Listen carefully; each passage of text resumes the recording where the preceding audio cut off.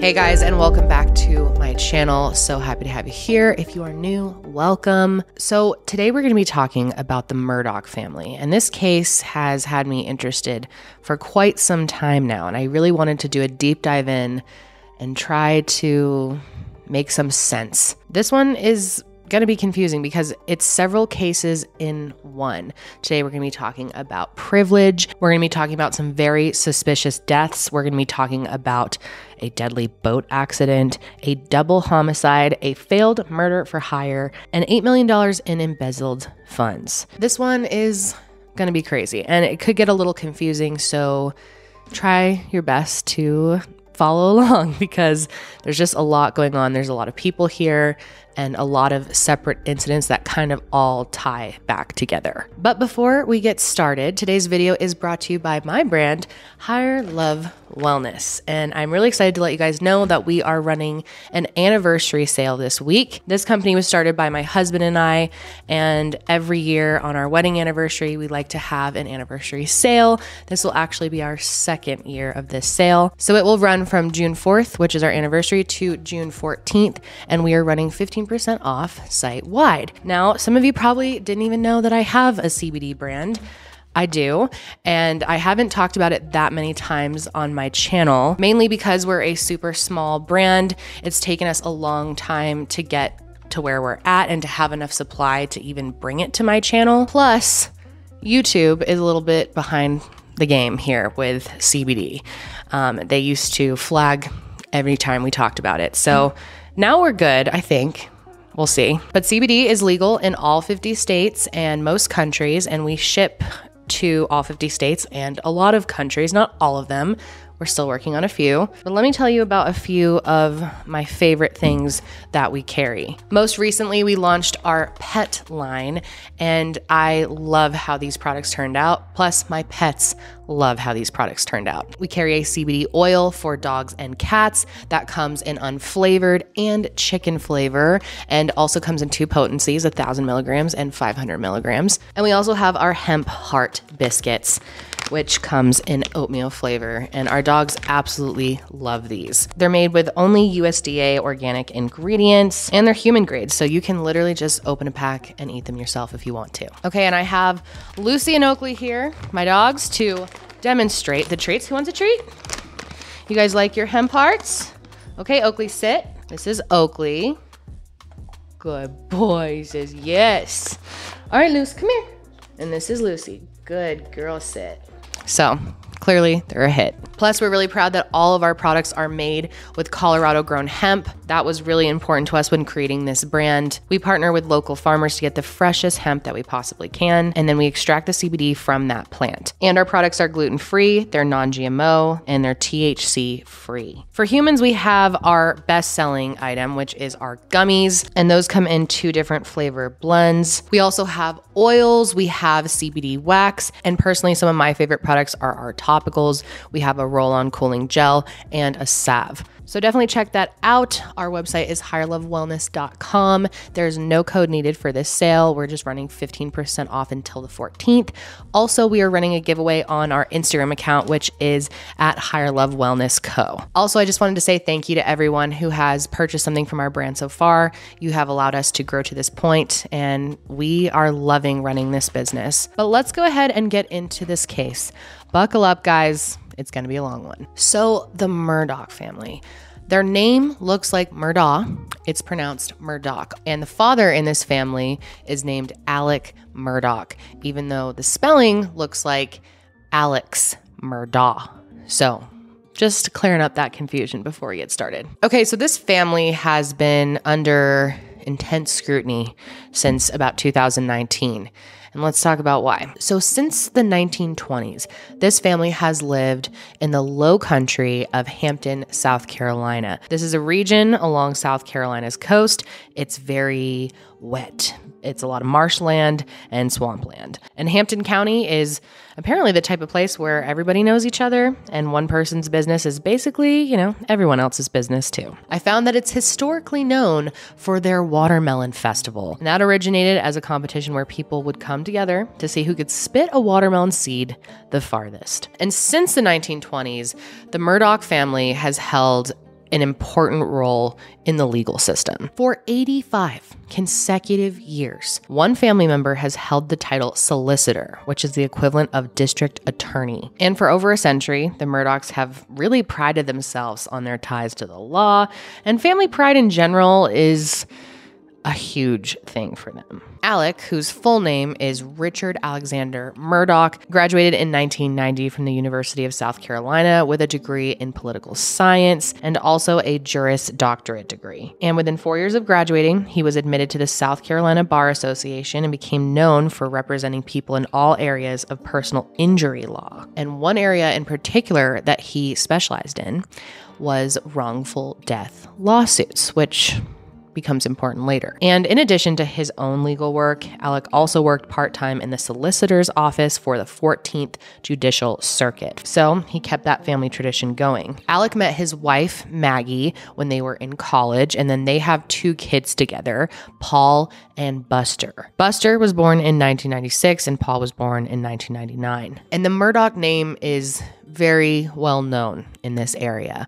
And because of that, growing up, the boys were always very popular, well liked, you could say. I mean, by some, but definitely well known. And it was no secret in this community that the Murdaugh family was super, super wealthy. Their family spent a lot of time hunting and fishing together. They even have a property together on 1,700 acres of land where they stayed while they were on hunting trips. And the Murdaughs' wealth and legal connections definitely allowed them to get away with things that normally wouldn't fly. For example, Paul was big on drinking, even though he was underage. And while most parents tried to deter their kids from drinking underage, his parents totally encouraged it. In fact, they would buy him alcohol. And Paul's underage drinking is actually what initiated the domino effect that really changed the Murdaugh family forever. So that brings us to February 23rd, 2019. Paul ends up borrowing his father's 17-foot boat, and he takes a bunch of friends out on the boat. In total, there were 3 couples, Paul and his girlfriend, whose name is Morgan, Miley and her boyfriend Connor, and then Anthony and his girlfriend Mallory. They were planning to go party together. This was a typical date night for this group of friends. So it was 6:30 p.m. when they all got together, and Paul, who was 19 at the time, got his brother's ID, and then he went to Parker's gas station to buy alcohol for the whole group.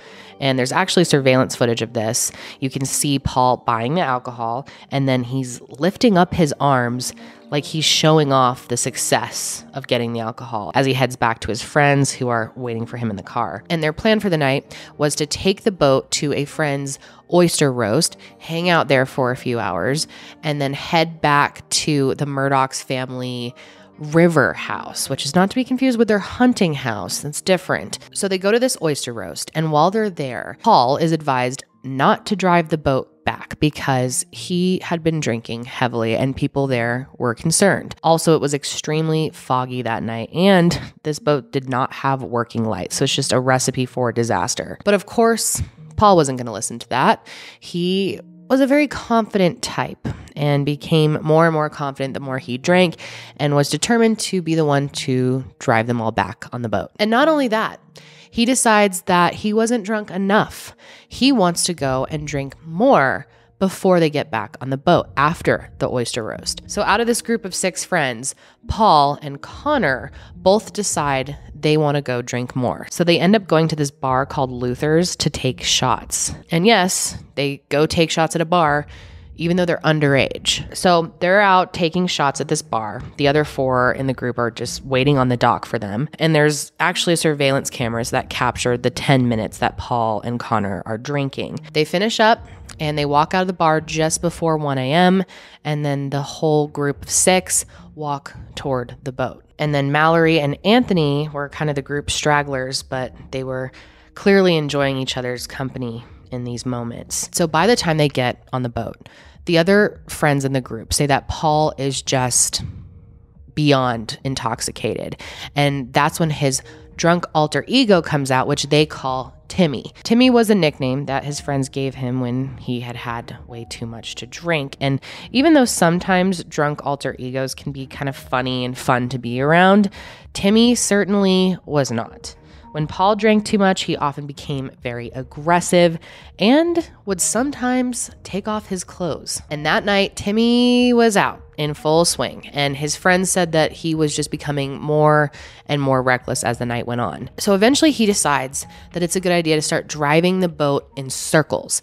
And several of the girls were getting freaked out and kept asking him to stop, and he would just ignore them. Then he starts leaving the wheel unattended and walking back to yell at his girlfriend while the boat is still moving. At one point, his friend said that he walked up to Morgan and he spit on her, then called her a bitch. And they said that this type of behavior was normal for him, that he was a very aggressive guy. So according to their depositions, there were several times that Paul just walked away from the wheel while the boat was still in motion. And he also would yell at any of his friends if they tried to grab the wheel. And he would continually say, I am the only one who can drive this boat. And I guess during these times that he would just walk away from the wheel, Connor would sometimes attempt to take control of the boat, but he never really actually got control of the boat. Paul would stop him, and that was really the extent of anyone else's control of the boat. So at one point, Mallory said that she felt unsafe, and she asked Paul to take them back home, but he refused. So just around 2:20 a.m., they had been on the water for about an hour, and Paul, who was still driving, sped the boat through this narrow, winding waterway in an area called Archer's Creek. And they were such low visibility that one of them, which most people think was Connor, had to shine a flashlight out in front of them. And then things went really bad. Before Paul had a chance to stop, he crashed the boat going somewhere between 32 and 34 miles an hour into the pillars of a bridge. And one of the girls, Mallory, whose full name is Mallory Beach, was sitting on her boyfriend's lap, and he was sitting on top of a cooler at the back of the boat. And when they hit the bridge, she was actually ejected from the boat. After they kind of collected themselves, they realized that she was gone. And Anthony and the rest of the group just started to panic. It was also reported that Paul fell in. Not completely sure on that, but he was able to come up right away, get back on the boat. If so, Mallory was nowhere to be seen. So at 2:20 a.m., Connor calls 911. We're in a boat crash on Archer's Creek. We're in a boat crash. You know what kind of boat?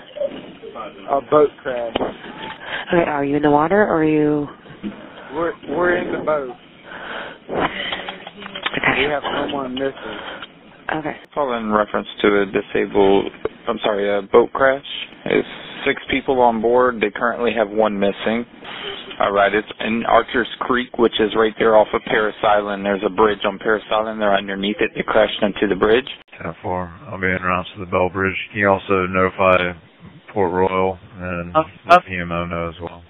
Affirmative. We're making notification. Evidently, the girl was sitting on her boyfriend's lap when they hit the bridge at a high rate of speed, and now she's missing. He said the fog is pretty thick. At first, he couldn't even find them. They're all looking for her. They have their flashlight. They're hoping that she's somewhere around the boat. But when EMS and authorities arrive at the scene, Mallory still had not been found. So y'all came from downtown through the creek, and that's when going way too fast. I don't even know. I finally got to the point I grabbed my girlfriend and put her in my lap in the bottom of the boat and was holding on with my eyes closed. The next thing I know, I'm in the fucking water and I can't find her, man. And even though Paul was the one who was driving drunk underage, and also responsible for the crash, he was not the main focus for the authorities when they got there. He wasn't even given a field sobriety test, and his phone was found in the bushes nearby, and an officer found it, and instead of keeping it as evidence, they gave it back to him. And there's dash cam footage that captures Anthony, Mallory's boyfriend, telling an officer good luck because he knows that Paul's father would likely get him out of this. Y'all know Alec Murdaugh? Oh yeah, I know that name. That's his son. So driving the boat. Good luck. And as it turns out, 3 of the responding officers that night actually had connections to Alec Murdaugh. So EMS is out looking for Mallory's body, and the other 5 are brought to the hospital. And this is when Paul is finally given a blood test to determine his BAC. And even though 4 hours had passed since the accident at this point, his blood alcohol content was still 3 times over the legal limit. And Paul's grandfather comes to the hospital, and he goes from room to room and tells the kids not to talk to the police. There was an officer, of course, who was tasked with figuring out who was driving the boat. And Anthony tells them that it was Paul. And they ask Paul, and he denies driving the boat. And he even says, "Why do you need to know who was driving? That's not going to help find Mallory." But there was some questioning over who was really driving the boat, because Connor's name was brought up several times. As I mentioned earlier, Connor had tried to gain control of the boat because they all were fearing for their safety. And Connor would later hire a team of lawyers to file a civil petition claiming that he was being framed for the crash by the Murdaughs, and also that there were several officers involved in this conspiracy. And Connor and his team believed that the 5 officers purposely disseminated false information about the event with the intention of misleading the public and other law enforcement to draw confusion about who was driving the boat that night. Now, obviously, Mallory's friends and family are just devastated that she is unable to be found. And for 7 days, the Coast Guards and volunteers combed the marshes for Mallory's body. And finally, on March 3rd, 2019, after 7 days of searching, Mallory's remains were finally located. And she was 5 miles from where she was first thrown into the water. 911, where's your emergency? This is Kenny Campbell. We're on the search team rescue. We think we found her. And from the night of the crash, Mallory's family and other people in the community just knew that Paul would never face legal consequences for what he did just because he was a Murdaugh. But of course, her family was going to try. They filed a wrongful death lawsuit against the bar and the gas station that sold them alcohol underage, and also against Alec and Maggie, Paul's parents, who, quote, willfully contributed to their son's underage drinking. And despite people doubting that this would actually happen, Paul was indicted for boating under the influence causing death and 2 counts of boating under the influence causing great bodily injury. And Paul was indicted on April 18th, 2019, which would have actually been Mallory's 20th birthday. But despite criminal charges against him, Paul definitely received special treatment. For example, he was never handcuffed in court during the arraignment, which is a legal procedure. And he was also never brought into the police station for a formal mugshot. Instead, they took a photo of him outside of the courtroom on an iPhone 7. Then on May 6, 2019, Paul was brought back to court where he pleaded not guilty to all charges. The judge ended up ordering a mandatory mediation between Paul and the Beach family. This was on June 4th, 2021, and it was unsuccessful. And because it was unsuccessful, they had to go to trial. But the trial would never actually happen because 3 days later, Paul was dead. On June 7th, 2021, at 10:07 p.m., Alec calls 911 and reports that his son, Paul, and his wife, Maggie, were both lying unconscious near these dog kennels on their hunting property, and that they both had gunshot wounds. At this time, the Murdaughs were staying at their hunting property full time. This is Alec Murdaugh at 4147 Moselle Road. I need the police and the ambulance immediately. My wife and child got badly. Okay, and you said it's your wife and your son? My wife and my son. Are they in a vehicle? No, ma'am. They're on the ground out at my kennels. Okay, and did you hear anything, or did you come home and find them? No, ma'am. I've been gone. I just came back. And you sure they're not breathing? They're not. Neither one of them's moving. I don't want you to touch them at all, okay? I don't know if you've already touched them, but I don't want you to touch them just in case they can get any kind of evidence, okay? I'd already touched them trying to get to see if they were breathing. Okay. Well, I just don't want you to move anything just in case they can get any kind of evidence, okay? How old is your son? 22. Okay. All right. We're getting them out there to you, okay? And I will answer if you call. All right. and news that the two of them had died spread very, very quickly. A murder mystery playing out behind the gates of this hunting lodge here in Colleton County, as one of the most high-profile families in the Lowcountry are mourning the loss of a son and his mother. The South Carolina Law Enforcement Division and Colleton County Sheriff's investigators have been on scene all day and night looking into a gruesome discovery on Moselle Road in Islandton late last night. SLED tells News 3 both had at least one gunshot wound.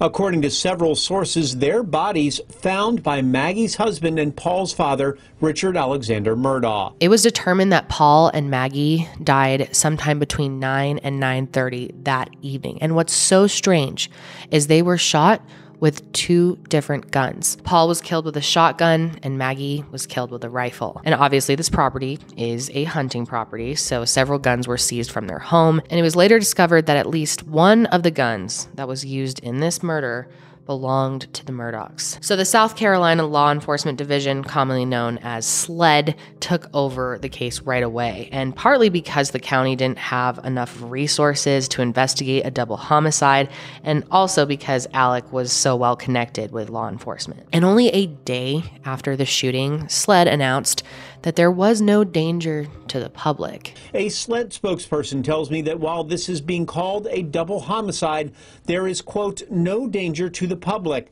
and that at last report they were not looking for suspects in the case. So the fact that police came to this conclusion so quickly led people to believe one of two things. Either they already knew who the killer was, or the family had been specifically targeted. So one of the theories that people had right away is that maybe this was some type of revenge killing for the death of Mallory Beach. Just 3 days prior, that mediation meeting had failed. But investigators said that everyone involved cooperated fully and provided alibis and offered DNA samples to clear themselves of any possible connection. And the second theory that was really going around right away was that this was a revenge killing for the death of Stephen Smith. So let's talk about Stephen Smith. He was a teenager living in Southampton, and he died back in 2015, and his death remains unsolved. It was July 8th, 2015, and his body was actually found in the middle of the street,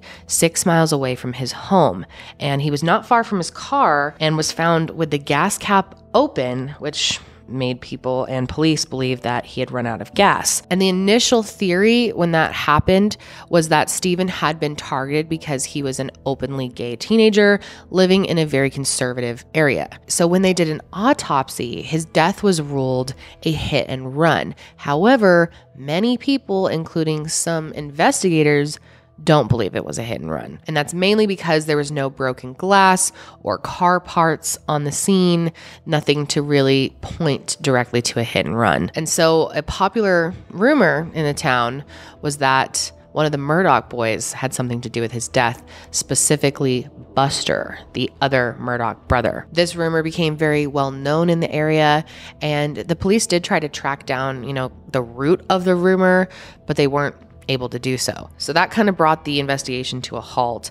And what many people consider strange is that one of Alec's brothers, who is also a lawyer, called Stephen's dad and asked to take on this case free of charge. But eventually the case went cold and the police weren't able to tie anyone to Stephen's death. So it was rumored that Paul and Maggie's murders were connected to Stephen's death somehow, that this was a revenge killing. And that was fueled even more when SLED announced that they were reopening Stephen's case as a result of something that they found in their investigation of Paul and Maggie's deaths. And it's very frustrating, but whatever they found that makes them believe that there's a connection here has not been announced to the public. But what is confusing about this theory, obviously, is that Paul and Maggie were the ones who were killed, but Buster was the one who was rumored to have something to do with Stephen's death. Now, the third and final theory when it comes to Paul and Maggie's death is that Alec Murdaugh, father and husband, had something to do with it. And definitely at first, this was the most believed theory, considering he was named a person of interest within 48 hours of their deaths. But of course, his legal team has said from the beginning that he was cooperating fully and that he is not considered a suspect. And Alec and his team has also said from the beginning that he has a rock solid alibi, even though at first he didn't explain what that alibi was or where he was that night. However, later on it was reported that he was with his mother, who has dementia. So then 10 days later, Alec's brothers end up going on ABC News to beg the public to come forward with information. I got a call from Alec Monday night, and as soon as I answered the phone, I knew something was wrong. Oh, man. He just told me, he said, come as fast as you can. Paul and Maggie have been hurt. His voice, the fear, he was just distraught. But the person that did this is out there, and there's information, however big or however small it is. Did they have any enemies? I really don't know of any enemies. You hear all this talk on the, social media with regard to Paul, but I don't know of anybody that would truly be an enemy or truly want to harm them. And they mentioned that Paul had received death threats just weeks before, but they don't believe that these threats were credible. By June 25th, 2021, a $100,000 reward for information leading to an arrest was posted by Alec himself, but the reward had a deadline, and that was September 30th, 2021. But what's weird is that between June and September, Alec never made a public appearance or commented asking for the public to come forward with information about the murders of his wife and son. And of course, that has caused a lot of speculation. You would think that he would be out there in any way he could, begging for information, but he wasn't. So 2 months after the double homicide, solicitor Duffy Stone recuses himself from the investigation. And as solicitor, he would have acted as the prosecutor in the case. And he cited that there were, quote, developments in SLED's investigation that led him to this decision, although he didn't state exactly what those developments are. It is a decision based in legal ethics. My relationship with them as victims of this crime, as potential witnesses of this crime, does not conflict me out of this case and does not put me in a position of having to step aside. Stone says he only decided to step aside from the case after consulting with University of South Carolina legal ethics professor and expert Dr. Greg Adams. I knew that there was an ethical issue and I needed advice on it. I got that advice and I followed the advice, and that's what prosecutors are supposed to do.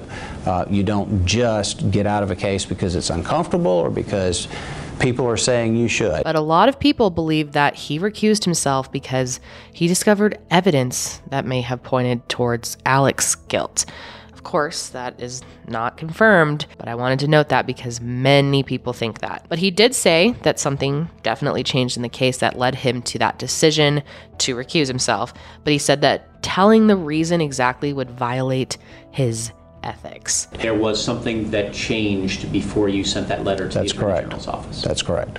It's something you can't talk about. And I cannot tell you what it is. It would not be proper for me to tell you what it is, because then I would be violating the exact same ethics that I have followed since the very beginning of this case. So if I asked you, does it have anything to do with the suspect in the case? I wouldn't tell you.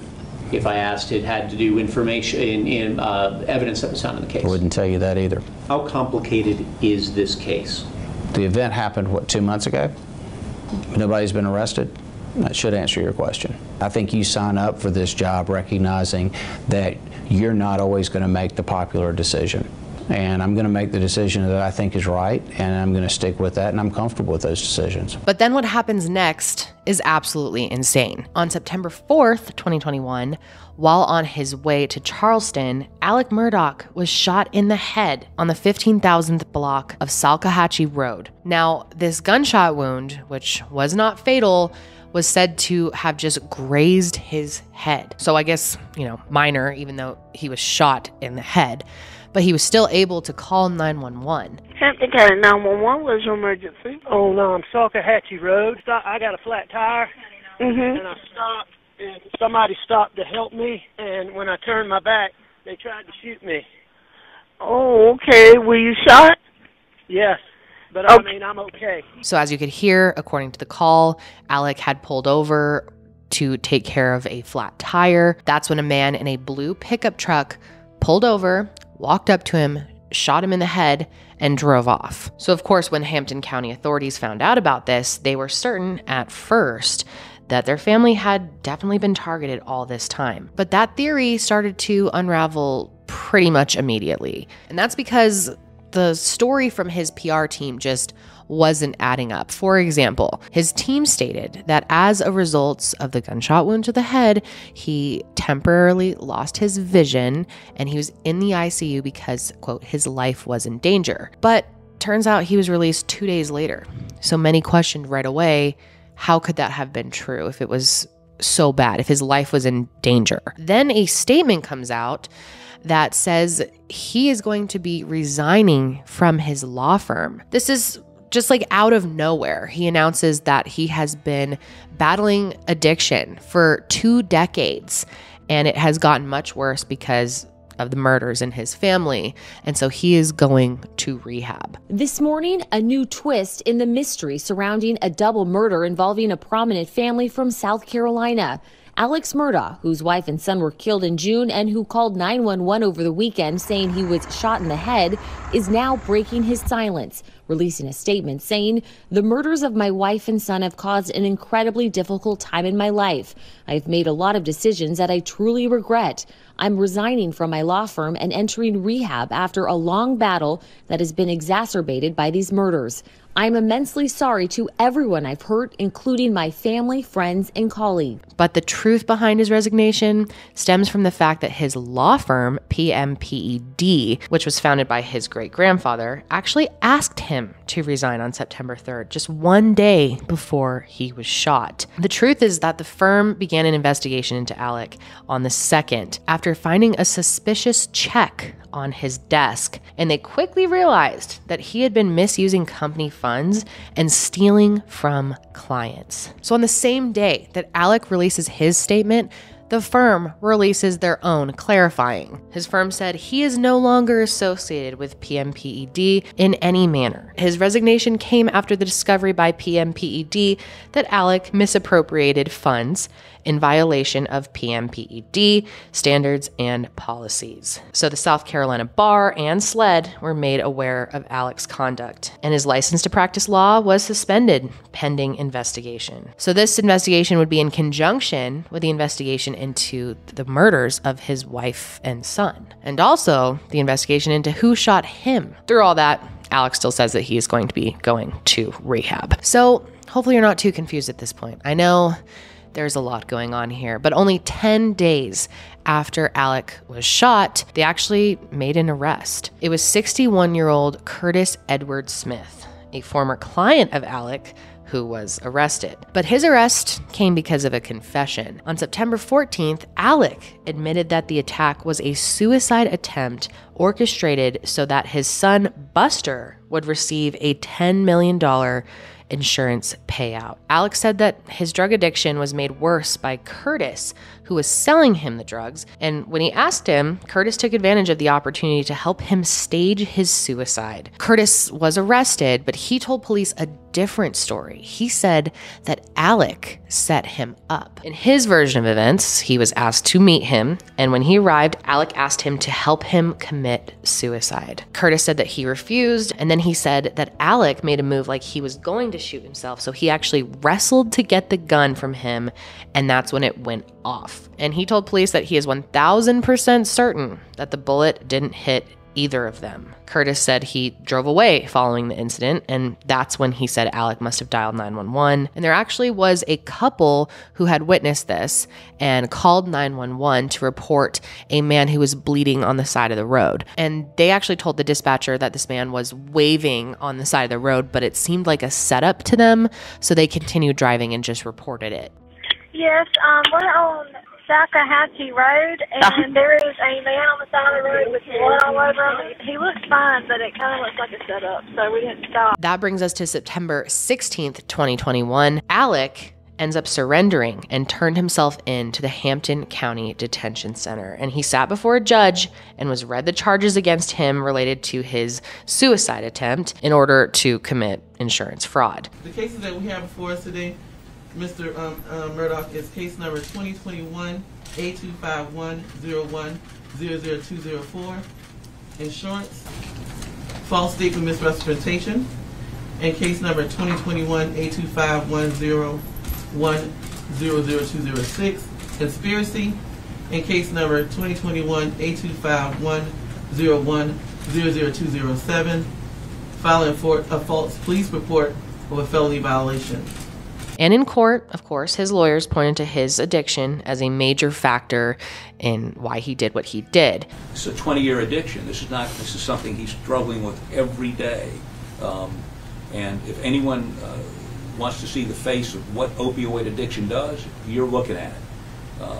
This is a horrible, horrible disease. And eventually he was let out on a $20,000 bond and sent to rehab. But it doesn't end there, people. At the same time that Alex surrenders, another lawsuit comes forward accusing Alex of several other crimes. On September 15th, 2021, Alex was sued by the sons of their former family housekeeper, whose name is Gloria Satterfield. And Gloria had been their housekeeper for more than 20 years. She also helped raise Buster and Paul and played a big role in their family. She was very close with them. But on February 2nd, 2018, Gloria was found at the bottom of a staircase in their hunting property home. Maggie was actually the one who found her, and she called 911. 911, where's your emergency? 4147 Murdaugh Road. What's going on out there? My housekeeper has fallen and her head is bleeding. I cannot get her up. She fell going up the steps, up the brick steps. Okay, so is she outside or inside? Outside. Okay, is she on the ground or is she up near the top? She's on the ground. She's on the ground. She's on the ground. Is she conscious? No, not really. And unfortunately, Gloria did not survive. She actually succumbed to her injuries 3 weeks later. She passed away on February 26, 2018. And according to Alec, Gloria fell down the stairs after tripping over their family's dogs. And Alec also told Gloria's sons that he felt responsible for Gloria's death, and so he had a plan. He tells them that they should get a lawyer and that they should sue him for her wrongful death. And remember, he specializes in wrongful death lawsuits. His plan was for them to sue him for $505,000, which his insurance company would pay out. And this would, give her sons money to support themselves after the tragedy of losing their mother in this horrific way. And they followed through with that plan. The Satterfields hired Corey Fleming, who is actually Alex's former law school roommate, to represent them in this wrongful death lawsuit. And as their attorney, Corey convinced the Satterfield boys that there were financial matters in this lawsuit that would be better handled by a banker named Chad Westendorf. So Corey convinces them to sign on Chad as their personal representative. And as a result, he would be able to make all the legal decisions for their family in court. Very quickly, Corey and Chad began making settlements in the case that the Satterfield boys were never made aware of. Just a day after he was appointed their personal representative, Corey actually filed a petition in court where he asked a judge for access to a partial settlement in the wrongful death suit for $505,000 while reserving the right to pursue additional insurance coverage that is applicable to this matter. So essentially, he's asking the judge to grant them access to the initial settlement money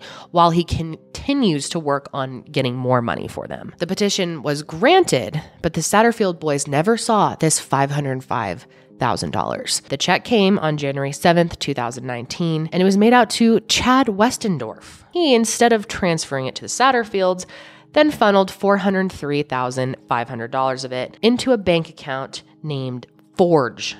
Literally, it was called Forge. Turns out Forge was an account set up by Alec to funnel money, stolen money, from his clients. And it was designed to mimic a real business, which was actually called Forge Consulting. And it legitimately paid out victims after winning settlements in court.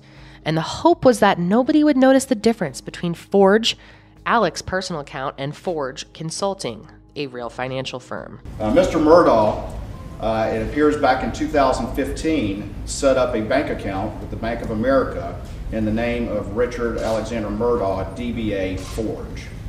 And it appears that this account was nothing more than an illusion, a fabrication, in order to create the illusion that these checks that he was getting in various settlements were going to a legitimate settlement consultant when in reality they were going into an account that he controlled. And that's how this scheme took place in this particular case. And the hope was that nobody would notice the difference between Forge, Alex's personal account, and Forge Consulting, a real financial firm. A second settlement was reached in March of 2019 with an insurance company for $3.8 million.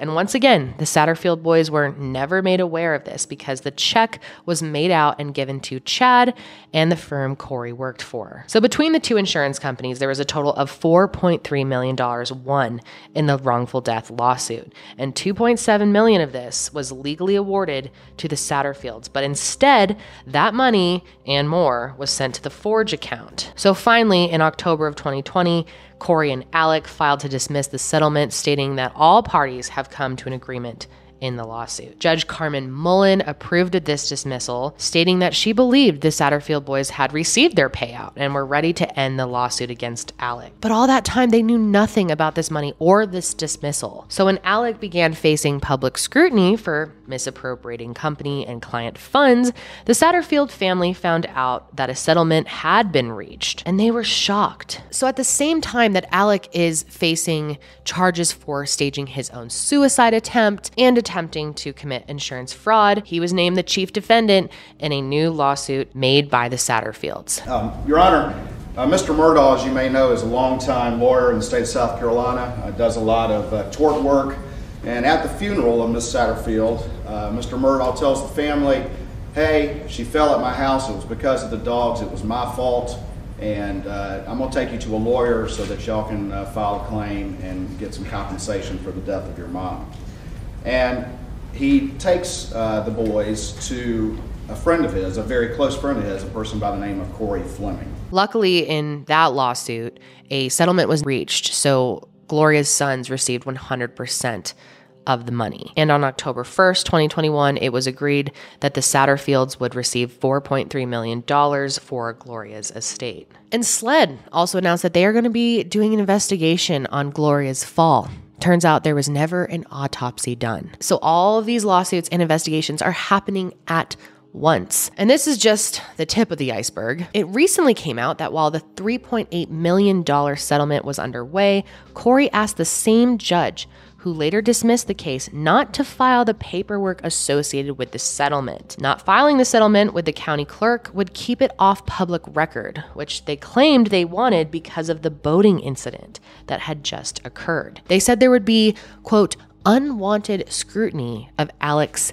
assets and finances, when in reality, keeping it out of the public eye is going to allow them to continue their illegal activity without anyone noticing. So this was only made public after the Satterfield's new lawyer discovered the cover-up. So now Judge Mullen is being accused of being involved in Alec's scheme to defraud the Satterfields. That's how deep this goes. Alec is also facing several more charges and lawsuits from his former law firm. On October 6, 2021, they sued him for the money that he stole from their clients over the years and funneled into the Forge account. On October 14th, he was arrested and charged for his connection to the funds stolen in Gloria's wrongful death lawsuit and initially charged with 2 counts of breach of trust. And in a bond hearing on October 19th, Alec was denied bail and ordered to undergo psychiatric evaluation. Meanwhile, the charges against him for conspiring to commit insurance fraud during his suicide attempt went to court. On November 4th, 2021, Alec was indicted for filing a false police report, conspiracy, and false claim for payment. Curtis, his alleged shooter, was indicted on assisted suicide, assault, and battery of a high aggravated nature, pointing and presenting a firearm, insurance fraud, and conspiracy to commit insurance fraud. Once again, at that point, Alec was denied bail, and on December 9th, 2021, 21 new charges were brought up against him, including 9 counts of breach of trust, 7 counts of computer crimes, 4 counts of money laundering, and 1 count of forgery. These new charges are all related to crimes that he committed against his own firm and clients. And by the end of 2021, Alec Murdaugh had a total of 48 indictments against him, and it was discovered that he had defrauded an amount surpassing $8 million. And Corey Fleming has also been indicted on more than 30 criminal charges, and he's lost his license to practice law and faces prison time for his involvement. Now, as for Alec, at this point, he is currently in custody at the Alvin S. Glenn Detention Center, and his request to lower his $7 million bond has been denied. And unfortunately, that's where we got to end today's video, because things are still unfolding in all of these cases. There's so many investigations going on, so many lawsuits, and there's no update as of right now to when his trial will take place. So he will remain at the detention center until that date is picked. But I am so curious to know what you guys think about all of these different cases, all of these deaths. I mean, this is so insane. I still feel like there is so much more here in all of these situations that we just don't know, that, you know, this family is being protected in a lot of ways, that Alec was able to just pull strings. It's great to see, you know, this unraveling for them slowly, but I mean, more is going to unravel over time. So yeah, I wish there was more that I could tell you guys. I have so many questions here, but I want to know what you think. Definitely leave me a comment and let me know your thoughts on this one. And eventually I'll probably do some type of update video, hopefully, or maybe follow this up with a podcast, an episode of my podcast Mile Higher one day, because it's intense. And I'm very curious to know what my husband Josh would think as well, because yeah, I've just a lot of thoughts, a lot of things to think about here. But that is going to be it for me today, guys. I hope you were able to hang with that one. I know it was probably really confusing, especially towards the end. I know all that legal stuff can get very tricky, but I hope you found it as interesting as I did. I will be back next week with another video. Until then, stay safe out there.